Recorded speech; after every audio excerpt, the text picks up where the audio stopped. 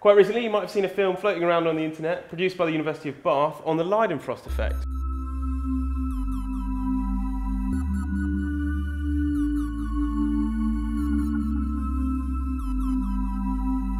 So what exactly is the Leidenfrost effect? The Leidenfrost effect is what happens when you put a drop of water on a very hot surface. Normally, if you put water on a hot surface, it bubbles and boils. Yeah. And the hotter the surface is, the faster it will boil. But as you make the surface hotter and hotter, then the rate at which the water boils suddenly drops. And that's because shall I demonstrate? Do, yeah. So here I have a room temperature piece of metal. Here we have a very hot plate. If I put the piece of metal on the hot plate, the piece of metal starts to heat up. And if I put the droplet of water on it, you can does see what you expect, that yeah. it just boils. And the hotter it gets, the faster it will boil. But when the surface is hot enough, you can start to see it happening now. Sort of bunching up. Yeah, that's right. The water beads up. But if the surface is very, very hot, the droplet forms. The water evaporates from the bottom. And so you have a constant flow of steam from underneath the droplet. So it sort of levitates away from the hot plate? That's right. And that creates an insulating layer of steam, basically thermally insulating the droplet from the hot surface beneath. So the boiling rate of the droplet goes way down, and the droplet lasts for much longer. That's so weird.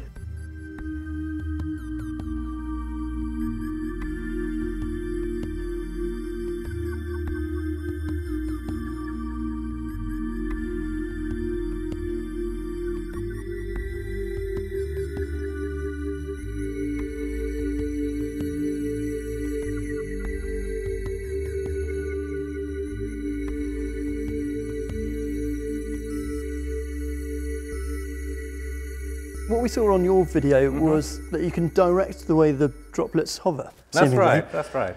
So I seem to remember droplets going uphill, water going uphill somehow? Yes.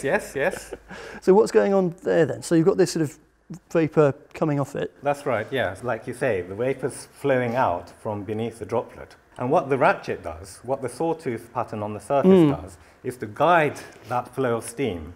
So if, for example, you imagine the teeth going down towards you, and you imagine the Leidenfrost droplet sitting on top of this, then the steam coming out is going to want to escape going through the path of least resistance. The steam flows down the teeth and then out and inwards like this. Okay. So underneath the droplet, there's a constant flow of steam in the forwards direction, Right. and the droplet is sitting on it. And so it's like if you have a balloon floating on the river and the river's flowing, then the balloon's dragged along with it. Nice. So similarly here, the steam is flowing forwards and the droplet is being pulled forwards. And you put it to good use in a maze, which you've kindly brought along with you. So I reckon we have a little bit of a play around with that one and see if we can replicate it.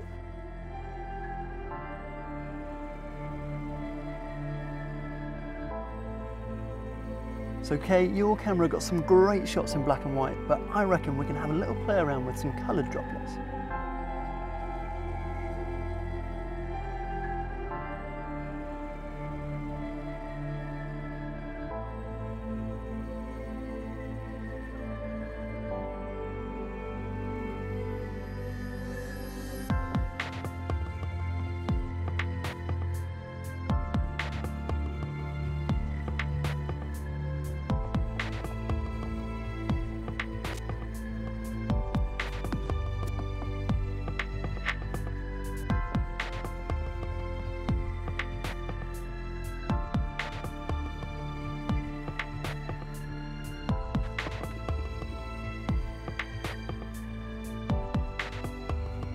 For more amazing science, don't forget to subscribe to Earth Unplugged and also to check out Kei's video. It'll be in the links in the description. See you next time. We're going to be looking at some mesmerising physics, droplets bouncing. So our spinny wheel of colour here is going to be demonstrating to us two forces. That's going to be centrifugal, which is going to be the paint flying out, and centripetal, which is going to be the paint trying to cling to the disc itself.